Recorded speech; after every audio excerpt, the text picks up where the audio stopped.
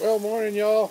It is the 3rd of April, 2011, and I am out here in the outdoor studio watching the rain come down.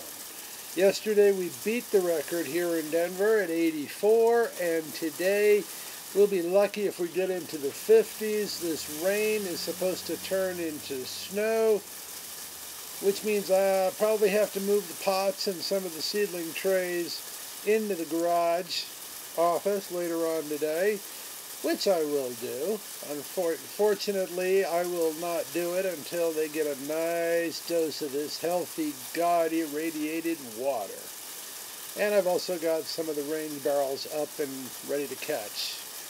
So I'm digging it. This is good. Let it turn into rain. Let the rain turn into some snow, and maybe we'll get some really good stuff and a good start to the spring season.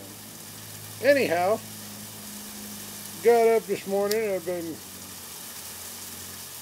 talking to a few friends out on Facebook, and they were talking about sustainability, solar power, wind power, creation of jobs. Well, creation of jobs would be good, but sustainability in this society is what's important.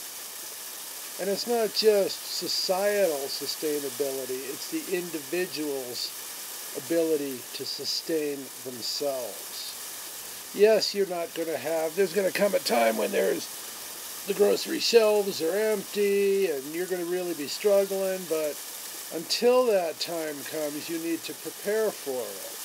I'm talking stocking up on the essentials, the tobacco, the booze, the food, etc. Wood for heating. Prepare for the inevitable. How do you do that? Sustainability. It's not buying a new car every 4 years and getting into debt. It's not going out and buying new houses or big pieces of property in the middle of Idaho that you're not going to be able to subsist on without a lot of work. It's taking what you have now and building upon it. Most of us have some place that we plug our computer in and call it the internet. Wherever that is where you need to begin your sustenance preps. If you've got a fireplace in an apartment, keep wood. If you've got a wood stove in a house, keep it going. If you've got whatever you have is what you need to create and to further enhance. Now, is it easy? Hell no. Can you go down to the local Macy's or Bloomingdale's or whatever and get this stuff? No. This is stuff that needs to be found and needs to be used. And that's what I'm saying today. It's just make sustainability your new buzzword. How can I make what I have more efficient, more sustainable? I know I hate that term. I'm beginning to get, buzzwords are buzzwords around this country.